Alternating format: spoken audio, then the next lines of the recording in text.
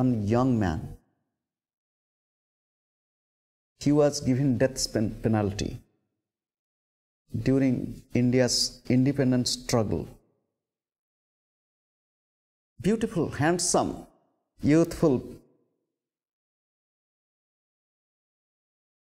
As he was kept in a solitary cell in the prison, the guard used to observe him, what he is doing. He had a very disciplined life. Every morning getting up at 4 o'clock, his schedule of cleaning up himself, doing exercise, doing meditation, chanting Gita, whatever, he was never sad that I am going to die. On the day of his hanging, the guard became curious because he saw on the very day he will be hanged, because usually they do very early in the morning. It's a practice in India, it was during those days. So he found him getting up at the same time, doing his exercise, asana, meditation, chanting, reading the Gita.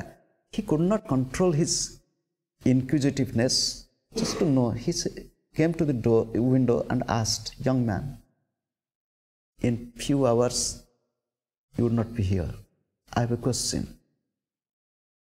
What will be the value of this body once it is given, death to it or hang? Why do you do this exercise? You are exercising for the body. Is there a need? In short time, death would come. What is the purpose of all this?" He smiled. He said, "Who has death?" You see, he's telling who has death. So long as the time is there, why shouldn't I use it? So long as time is there, why should not I use it? Why should I waste it? A few days ago, we went to a program in Cuttack where there was talks on the Bhagavatam. The person who was narrating, he was explaining. The Bhagavatam was originally narrated near the king who had 7 days left.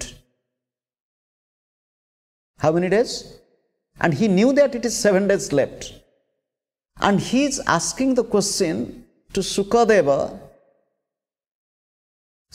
the son of Vyasa, what is the duty of a person who is going to face death? That is a question.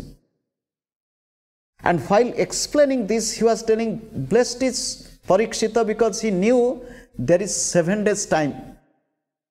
It is very clear. It is not death will come next moment. And he being very clear that death is going to come on 7th day or not before at least, it is clear near him. But is there any guarantee that there will be life next moment? Is there any guarantee there will be life for the next day? Who keeps a beautiful picture of death in the front? It can come at any time, and I am prepared for that. It can come at any time. And death should not bring frustration, depression, unhappiness, sadness, fear. There should be clear understanding. It is a part of life. I am not afraid of it. Let it come the next moment. I am prepared.